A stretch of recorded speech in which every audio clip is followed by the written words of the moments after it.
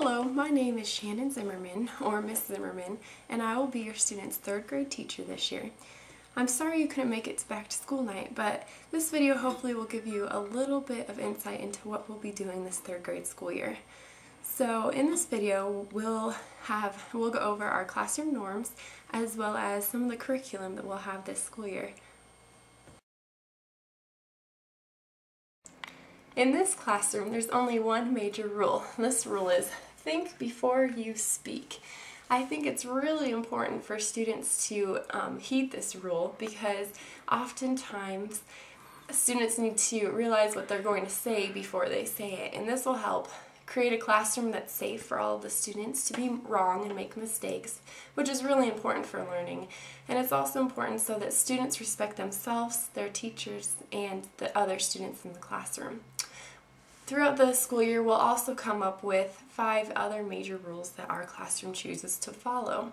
In the past, they've been things like only 5 people at the pencil sharpener, and raise your hand when you want to speak, or everyone line up quietly. These are some of the examples of rules we've had in the past that we will make up new ones as a class at the beginning of the school year.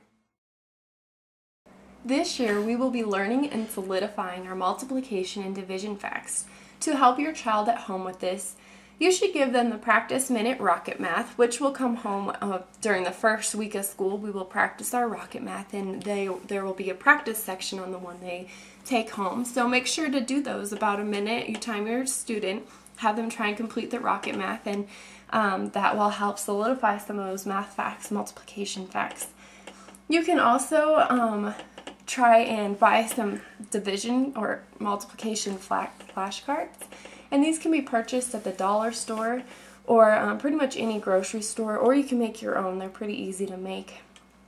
We will also be learning in reading to solidify our reading and make sure that we're really good readers, because that will really help us on in future life. So for reading, it'd be great to help your student at home to read for at least 15 minutes a day. You can read with your child or just have your child read. But after your child reads, make sure to ask them questions about the story.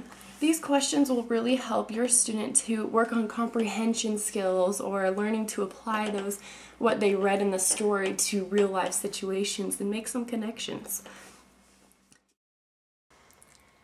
I'm positive that this school year will be a great year, and I look forward to working with you and your student this year. If you have any questions or concerns, please feel free to contact me at any time. My information is located all on the school website. I look forward to working with you and your student once again, and we'll see you this year.